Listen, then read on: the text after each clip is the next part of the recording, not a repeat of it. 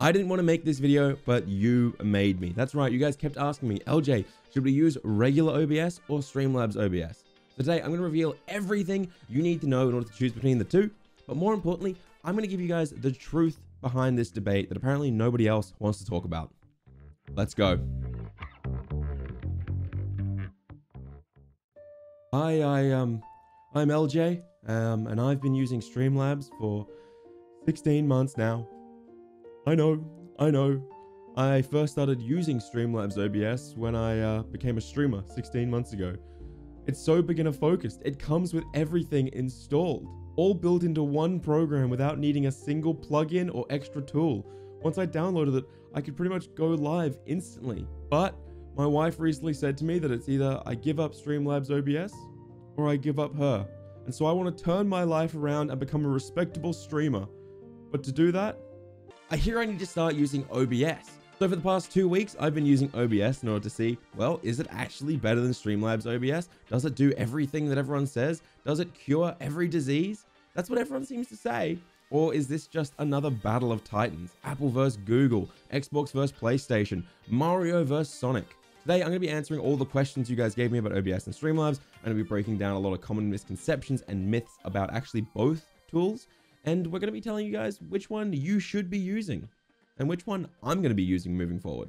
And yes, I did say that I was going to be revealing a hard truth about the Streamlabs versus OBS debate, which will be at the end of the video. So if you want to, you can use the time codes to skip straight to the summary of the entire thing, or you can get into the nitty-gritty and understand which ones are better for which. Quickly, I need to explain to a lot of you guys what the difference between OBS and Streamlabs OBS is, because at the end of the day, they're actually not that different. When you download Streamlabs OBS and you download OBS, they're incredibly similar. This is because Streamlabs OBS is actually using OBS as a base and then putting a skin over the top of it, as well as adding a bunch of extra features and plugins already installed. But essentially at its core, OBS and slobs are the same thing, except OBS is the bones and the muscle, and then Streamlabs OBS has put a skin, some hair, and teeth on it. This analogy got really grim really quickly. Let's cover all the pros and cons of Streamlabs OBS first, because it's the one I'm most familiar with. To start with, Streamlabs OBS is incredibly beginner focused. You might look at the user interface and say it is confusing, but I promise you this is so much simpler for a beginner to get set up. And you can say whatever you want in the comments about how I'm wrong and you hate the UI, but I promise you, I work with thousands of new streamers every single week. And when it comes to OBS versus Streamlabs, Streamlabs is much easier for them and much easier for the masses to get set up. As I said earlier, it comes with all of the tools you're going to need pre-built into it, so you don't need to install anything else once you've got Streamlabs OBS. Chatbox to monitor your chat is right there. Your event queue to monitor followers, subs, and anything else that happens is there as well. You want alerts? Just add an alert box. You want chat on screen? Add a chat box. Literally everything is included in a single program and platform. You won't need to get anything else. You also have a really simple installation process for overlays, which can be really tricky for a new streamer to understand as well. You just find a free overlay, like the ones in the description that we made ourselves, that includes a dot overlay. 99% of overlays these days will include a dot overlay. You go into your scene collection and bam, you install it. It's done. OBS has something similar, however, it doesn't quite work the same, and I'll show you guys later why that one I think is a little bit worse than this. It also comes with a chatbot called CloudBot that you can adjust both in the program and on their dashboard. And you can use Control-Z to undo as well as Control-Shift-Z to redo inside Streamlabs OBS. They've had this for a very long time. And most importantly, I like how they have a very easy selective recording system. After a few clicks of a button, I can say while I'm live, record my entire stream, but don't record my alerts when they pop up, giving me a nice clean gameplay and webcam overlay. It's not all sunshine and roses with Streamlabs OBS though. No, you have to pay to use it. No, you don't. I don't know why people keep pushing this misconception around. The only paid part of Streamlabs OBS is if you want to use Streamlabs Prime, which gives you access to a bunch of alerts and overlays, some plugins that they've also brought on board. But I've never used this in my last 16 months. I don't really know anyone who's needed to use Prime. So at the end of the day, I just consider it a free program. The seriously big cons of Streamlabs OBS though, no jokes aside, are that it really doesn't give you much flexibility. It doesn't give you plugins that you can install. It doesn't give you the ability to use things like the Oran board. Pretty much, if you want to have an incredibly technically advanced stream, you're not going to be able to get there using Streamlabs OBS. For me though, the absolute biggest downside to Streamlabs OBS is the alert system. Eljay, you just said the alerts box was so easy. Yes, it is easy to set up, but when you want to start getting really fancy with your alerts and getting really technical with them or trying to become unique, then it gets really, really frustrating really fast. I'm actually on a quest to try and make some really unique alerts using green screens and whatnot. And honestly, I found a solution, but it isn't Streamlabs OBS and it isn't OBS based. So I'll cover that in a second. You're probably thinking right now, Eljay's biased. He didn't say about the fact that Streamlabs OBS is incredibly resource intensive. Well, actually, I want to cover that in the OBS section compared to the Streamlabs section. So let's move on to that now. OBS is the bare bones blank slate for the user. And this is honestly its biggest pro.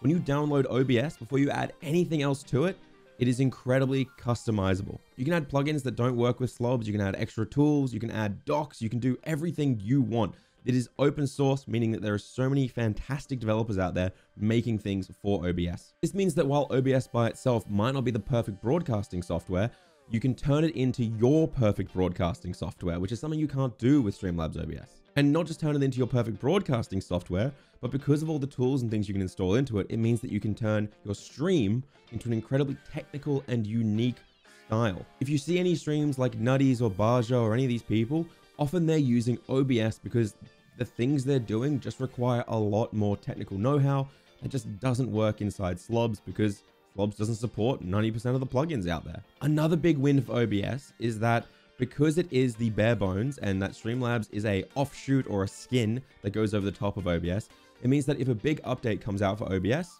they'll get that first and then it will be a while before Streamlabs gets that update.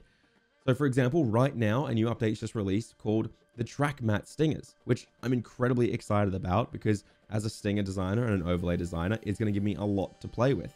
But none of those are going to work inside Streamlabs OBS until the guys over at Streamlabs can figure out if the new update works with everything else they have installed. So a lot of features and updates OBS will get first.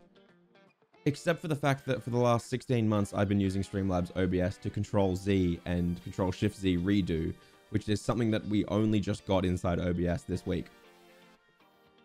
So this is a win, yes and a no. Depends on the feature, but most of the time, yes, OBS gets the big updates first.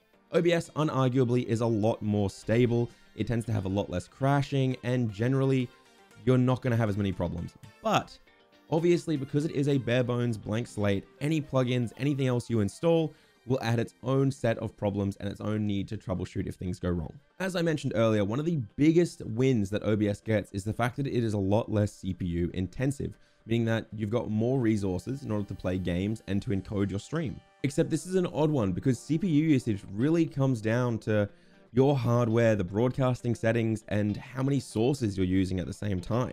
I ran all the same overlays on all the same settings, canvas sizes, everything, and I tried to test which one used more CPU. And I didn't actually notice a difference. That said, the differences could have been tucked away in a place that I don't really use, such as browser sources or something else. I also have a very good PC, so at the end of the day, it might not be something that would ever affect me, but it will affect lower end PCs. That said, I feel like I still should have noticed a difference because I use so many animated webams inside my overlays. I'm a slut for an animated asset. Please don't get me wrong, I'm not saying there isn't a difference in CPU usage. I'm just saying that personally, I didn't see it. But also at the same time, OBS is bare bones. It doesn't have anything built into it. If you decide to add a bunch of plugins to it, it's going to use more CPU, the same way that Streamlabs has a Chatbox and a whole heap of other features built into it, so it'll probably use more. One of the big downsides I feel for OBS, and if I'm completely wrong about this, please let me know, but it seems to lack an easy install process. For example, the dot overlays inside Streamlabs OBS are so easy, but all of the OBS one-click install setups that you see are usually done by big companies who can afford someone to custom script the installs for you. But I have found a solution. If you do have Streamlabs OBS and you have a .overlay file, you can install that .overlay file into Streamlabs OBS, then open both programs up. Go to OBS, Scene Collection, Import, and it will either pull up all your overlays on your PC, but if it doesn't, you can manually go to where Slobs is default installing overlays. I've actually put the folder location for the default in the description, so you can use that to guide yourself to find them as well. If you put this in, it'll bring up all of the overlays found there.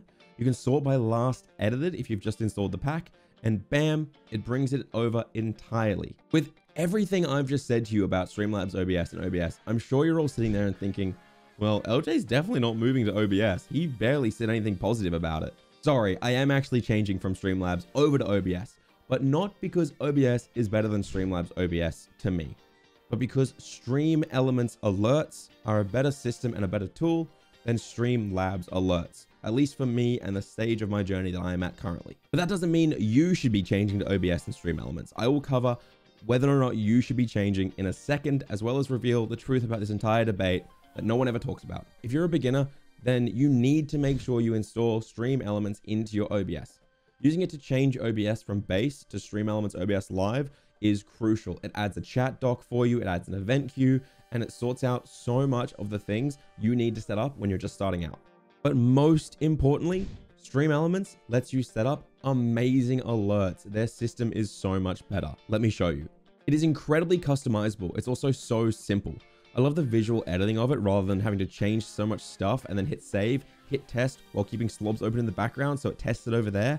Inside Stream Elements, I can literally just click preview and then see it all visually play out here. And the fact that I can set up multiple alert boxes in multiple locations inside one source and then easily filter what the alert box will display while using Stream Elements is amazing. That means if I want follower alerts to go off over here, but I want subscriber alerts to go off over here, I can set that up so easy. I can do this inside slobs as well, technically. However, I need to set up multiple alert boxes that are all different sizes, move my alerts around completely differently, and it is just such a pain. It is too clunky to do. Whereas with Stream Elements, it's literally one 1920 by 1080 browser source that I chuck inside OBS, and then everything just works. Truthfully, I'm not even going to do anything crazy technical with my actual OBS. I'm barely going to use plugins. I'm not really going to go nuts with it at all. I'm just switching over because I want to use Stream Elements alerts, and they tend to work better with OBS. If it wasn't for Stream Elements, I probably wouldn't be making this change at all anytime soon because I just don't need big technical showy effects on my stream. It's not something I want to do. But that's not a bad thing or a good thing. It's just my needs. But which one should you use, and what is the dirty little secret between this entire debate that no one's talking about? Well, I usually say if you're a beginner and you're not looking to get too technical with your overlays and everything else, go with Streamlabs OBS. It's so easy to get set up and start streaming. Or you could go with Stream Elements OBS Live, the plugin for OBS. It'll also do the same thing. It's just a little bit trickier. Both will get you set up pretty much instantly though. But then if you want to get technical or really start customizing things, I recommend going with OBS and also going and checking out Nutty. He's a fantastic creator and he focuses purely on OBS. And the stuff he does is actually insane. But you've watched this far, so it's time to tell you the secret that no one in this industry is willing to say for some reason. Come here, come in nice and close. Don't tell anyone else this. Whether you use OBS or Streamlabs OBS doesn't matter as long as the audience is enjoying themselves, your stream is crystal clear, it works for you, and there's no problems. At the end of the day, both programs are practically identical and it doesn't actually matter. If you need to switch between any of them, it's so easy because Stream Elements, Streamlabs, and OBS have all built-in tools to help you switch between the two programs pretty much at the drop of a hat. Once again, for the people in the back, if your stream is high quality and clear, if it sounds good, if it looks good, if your audience is enjoying themselves and you don't need anything else, then please just use whichever one works for you and stop insulting people if they don't use the right one.